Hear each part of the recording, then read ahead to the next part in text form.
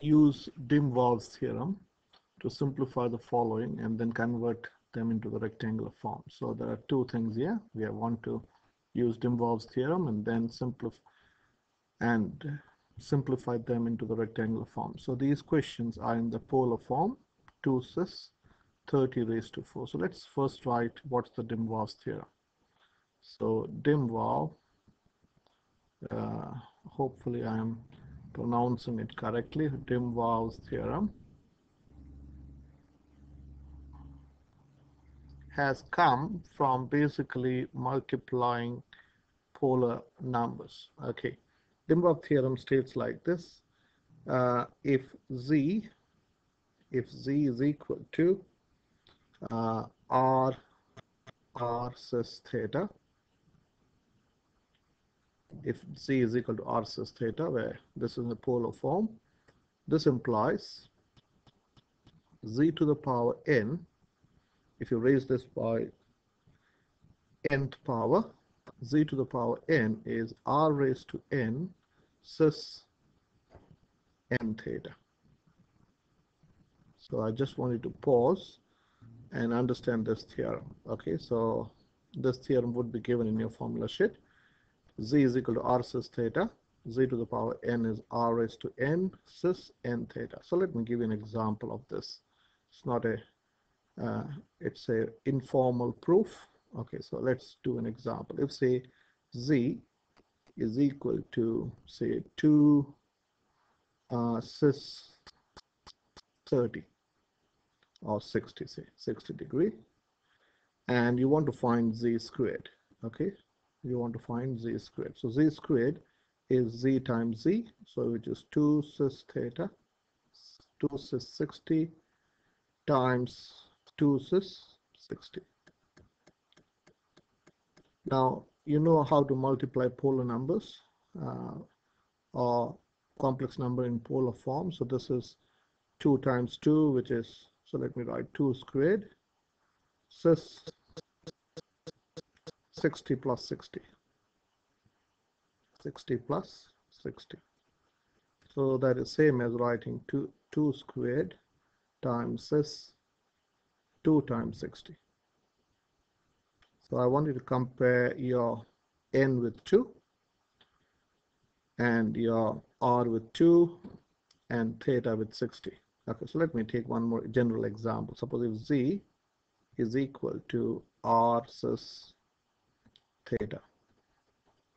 So z cube would be r cis theta. We're just multiplying polar numbers or complex number in polar form times r cis theta times r cis theta. So when you multiply polar complex number in polar forms, we have seen you multiply the modulus, that is r times r times r, which is r cube, and then you add the argument, which is theta plus theta plus theta, which is 3 theta. And that is basically Dim-Wall's theorem. So if r is a complex number expressed in polar form as r cis theta, z to the power n is r to the power n cis n theta. So basically, to remember this theorem, what you do is, if you raise z by n, you raise the modulus by n, and you multiply the argument. This is the argument, theta is the argument, and r is the modulus. You raise it by n, you raise the modulus by n, and you multiply the argument with n. Okay, so let me cancel this whole thing. I want only to see the formula, so let me cancel this. Okay, let me cancel this too. Okay, so the first example using the formula is using this formula. So this is a complex number. You're raising this by 4. Okay, so here this is your complex number. This is, you can say this is your z, and you're raising. So if you want to write this in this form, your z is your 2 cis 30 degree. and we want to find z raised to 4. So z raised to 4 would be 2 cis 30, 2 cis 30 raised to 4. Raised to 4. Using this formula, this would be 2 raised to 4 cis 4 times 30. 4 times 30, which is 2 raised to 4 is how much? 16 cis 120 degree. 2 cis 120 degree. Now we want to convert this into the rectangular form. Okay, so let's do without a calculator. So your r, so your new z raised to 4 is this. So this is the answer in polar form. Now we want to convert this into rectangular form. So you should know the rectangular form is x plus yi. Okay, hopefully you know the formula. Your x is r cos theta and your y is r sine theta. R sine theta. So this is the rectangular form. So your r is 16 and your theta is 120. So your x would be 16 times cos 120, and your y is 16 times sine 120 degree. So let's use the calculator. Okay, my calculator by default will be set in radians. So I'll have to first change this into degrees first. So by default it goes to radians. So degrees first, and then it is 16 cos 120. Okay, which is minus 8. This is minus 8, and 16 sine 120 is 13.86 in 2 dp. 13.86. 13.86. So writing this in rectangular form, this is minus 8 plus 13.86i.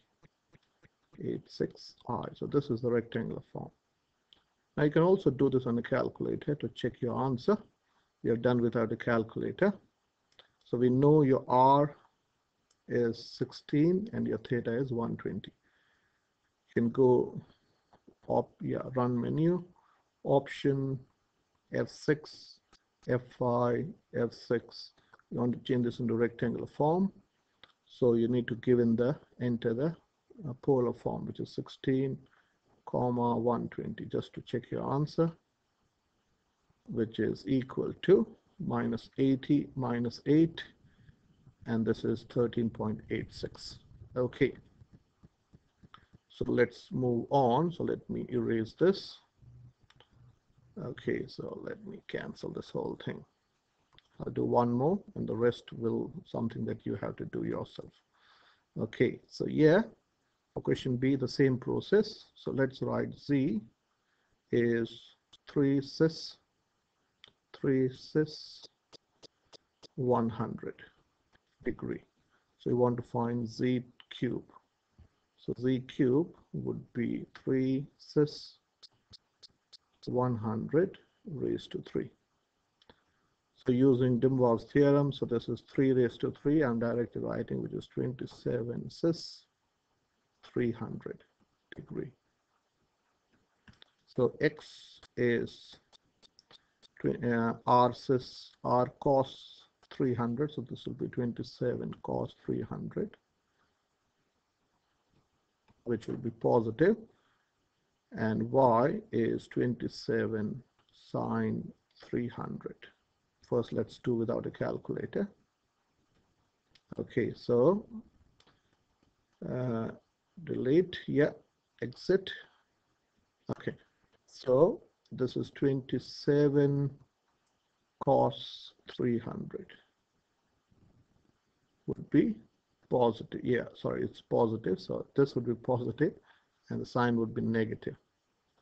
Yeah, so this is 13.5. This is 13.5 because this is the fourth quadrant. 300 is in the fourth quadrant and cos is positive in the first and the fourth quadrant, and sine is negative in the fourth quadrant. Okay, so this is 27 sine 300, which would be minus 23.38. Minus 23.38. So the rectangular form is x plus yi. So that is 13.5 minus 23.38i. Okay, so let's check this on a calculator. Angle, rectangular form. So that is 27, 300. Close the bracket. 13.5 minus 23.38. Okay, now for radians, you can leave this as radians. So let me do one example for radians. So let me also again cancel this. I want to look at the formula. So let's delete this. You can make up your own problems. Okay, so I'm going to do it directly now. So square root of 2 cis pi by 4 squared. Okay, so this would be, you raise the modulus by 2. So this is square root of 2 the whole squared, and multiply the argument by the power. So this is 2 times pi by 4. Okay, pi by 4, sorry. So this is 2 cis pi by 2. So let's do this. So what does this mean? Let's write this in rectangular form directly in a different way. So this is 2 times cos pi by 2 plus I times sine pi by 2. That's what cis pi by 2 means. So we are doing this in a different way. Sine pi by 2 is, sorry, cos pi by 2, this is 90. Cos 90 is 0, so this is 2 times 0, and sine pi by 2 is 1. So I times 1. So this is basically this becomes 2 times I. So final answer is 2I. Okay, or if you want to write in this rectangular form, so rectangular form would be 0 plus 2I. The answer is 0 plus 2I. So let's check this on a calculator. Okay, so this is our polar form. This is the polar form. We want to change this into rectangular form. So exit. Okay, in rectangular form, you can type in 2, comma. This you can type because this is set in degrees. So I'm going to type this 90. And oops, I want 0 there. And enter. So 0, comma 2. So this is 0 plus 2I. Okay, same way you can do the next example and make up some of your own examples.